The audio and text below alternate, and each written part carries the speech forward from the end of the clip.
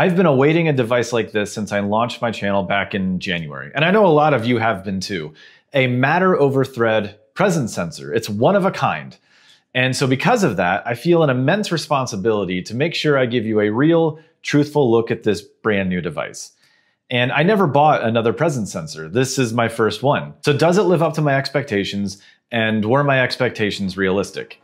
Today in our home, we are feeling the presence of the Lafaer LWR01. I'm Patrick Hunt, and I want you to like smart home tech as much as I do. Real solutions with Matter, Apple Home, and a little creativity. Weekly, I'll show you how small upgrades can make a big difference. Welcome. I am not a presence sensor expert, full stop. But here's what I've learned in my experience with this presence sensor and some of the research that I've been doing.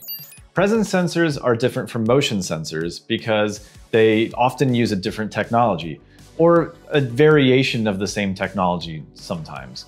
But they often have the same goal. Is somebody here? And then, is somebody still here? And presence sensors can answer both of those questions more precisely and more often than motion sensors. Presence detection is great for telling your smart home if somebody is in a certain area, but being very still. So if they're sleeping, reading, or maybe relaxing in the bath, and then automating devices based on that presence or even absence. But let's put motion sensors and presence sensors on a spectrum. On one end, you have the PIR motion sensors that detect pretty big motion using passive infrared. You can create automations based on detecting motion and then not detecting motion with a price tag of around $20 typically. And then at the other end of the spectrum, there's presence sensors. And if you're familiar with something like the Aqara FP2, that's a very robust presence sensor. You can create zones. I believe it runs on the 60 gigahertz frequency. There's great precision where you can create very complex automations of people in one zone or another zone or both zones. But this sort of precision requires heavy power usage, so it has to be plugged in. And with a pretty big price tag of $85 when it's not on sale, and it requires a hub on top of that. So let's drop a device right in the middle of that spectrum in just about every way, which may be exactly what you're looking for. It's the Lafaer LWR01, and that is a Matter over Thread presence sensor. It uses millimeter wave technology on the 24 gigahertz frequency. It can detect presence up to around 12 feet and then motion up to about 23 feet. And it has a detection angle of about 120 degrees. There's a built-in ambient light sensor, which is pretty common on devices like this at this point, but it's also IPX3 splash resistant because of one of its best features. And that is that it can be wireless, powered by only 2 AA batteries. It does come with a USB-C power cable, so it can be wired, but to put presence sensors in the places that they can be most effective, like high on a wall or in a corner, it's great to have that battery power so you don't have dangling wires or a conduit running down the wall. So to me, that's one of its best selling points. I can't speak much to the battery life because I've only had it about a week. You'll add the sensor to the Lafaer app after adding it to your platform of choice, which it's compatible with all of them through Matter, including Home Assistant. And in the Lafaer app, you can adjust the detection range and the presence delay time. In terms of form factor, this can be mounted to your wall and adjusted to an angle using the adjustable base. And it's not an ugly, bulky sensor. I really wouldn't mind having this mounted to my wall or in the corner given its fairly low profile. And the pre-order price is $33, which I think is very fair. It goes up to $50 after the pre-order timeframe. So you could buy 1.5 of these for the price of one Aqara FP2 sensor without the hub. And with this, there is no hub because it's thread. Where do I think this will most realistically be used? Laundry rooms, closets, and bathrooms. Places where people are getting ready and moving in and out of, and then leaving forgetting to turn off the light. I put a motion sensor in our closet and had automation set up for detecting motion and then not detecting motion, and it would keep turning off on me when I was still in there.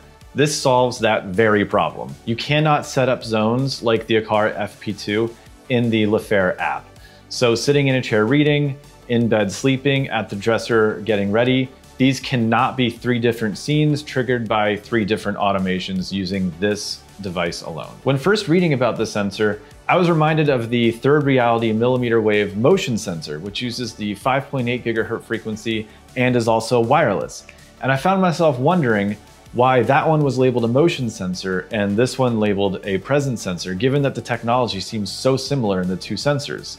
And then I realized I have absolutely no idea what I'm talking about. So does it deliver? Let's go through the good, the bad, and the ugly. I set this up in our bathroom, which has a doorway that separates the shower and the toilet from the sink in the tub. Using the self-adaption feature, it gets an understanding of the room and tries to dial in the detection zones. This is a great feature because fine-tuning something like this for the first time can be a little frustrating when you really don't know where your expectations of its performance should realistically be. How quickly will it respond? How precise are the distances in the app? So having that jumping off point is really awesome. After some fine-tuning in the range detection, I did get it to successfully detect my presence behind the wall separating the shower from the sensor. Of course, being able to mount this really high on a wall with no wire dangling down is such a huge benefit. Or in the closet where you may not have any outlets. So this is a brand new ability for a lot of people. And the price point is such that you could buy 3 or 4 of these without breaking the bank and adding real capabilities to your smart home. Now a little bit of the bad and the ugly, both of which are entirely on the app, which is to be expected with a brand new product like this. The range detection has a little real-time person icon that should be updating as I move in and out of ranges, which is such a helpful feature, but it was inconsistent.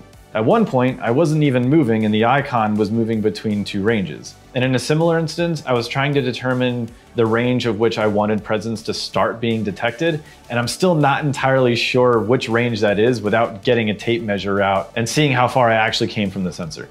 Sometimes that threshold was the 2nd range, sometimes the 3rd. I understand that some of this is likely due to interference, and a major point that I want to raise here is that interference is not unique to this presence sensor. It's actually a pretty common pain point. But it's this reason that this was a pretty hard device to get an accurate read on. There were some days where it worked exactly as expected, and then other days where I was waving my hand around to get the lights to turn back on. And if you asked me for my absolute truthful expectations, I really wanted that experience where I would take a few steps forward and the lights would turn on.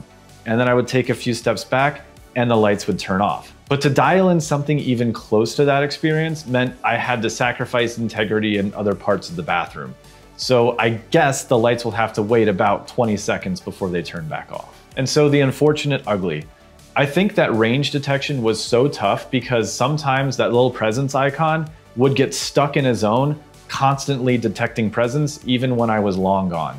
And the only way to fix it was to just reset the device. And lastly, the real dagger. At some point during setup in the Lafaer app, our Ring doorbell, of all things, started recording live views consistently in 12-minute increments all day long. Removing the sensor from the app, not Apple Home, did seem to stop that recording from happening. But considering I'm using a Raspberry Pi and Homebridge to integrate my Ring into Apple Home, I think this combination of things may make me an outlier here, so I wouldn't worry too much about this issue. I had an automation planned for our bedroom using the ceiling fan, our thermostat, and the outdoor temperature, etc. But I spent so much time troubleshooting a lot of these issues in the app that I didn't get a chance to play with it and really see what it could do. If you find that you're having issues in the Lafaer app, I do think that you could remove the sensor from the Lafaer app and just use it in your platform like Apple Home. And if the room is relatively closed off, I think the sensor would work just fine without needing to dial in that detection range. But from speaking directly with the product engineers, I'm confident that a lot of these known issues are going to be resolved before the wide release of the sensor. They're working on making the app more intuitive and easier to configure. So will this sensor get a permanent spot in our smart home?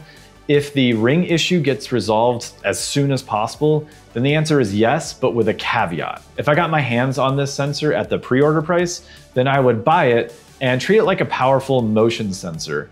And I'd put it in a low stakes room like the laundry room or a closet until the app experience stabilizes. I would expect Lafaer to continue updating the app UX, fixing the bugs, and communicating with users as effectively as possible that these known issues are a thing of the past and we can start using this thing as intended. At the very least, you have a very reasonably priced millimeter wave motion sensor that will soon be a rock solid presence sensor. If you haven't yet, please like and subscribe, and I'll see you next week.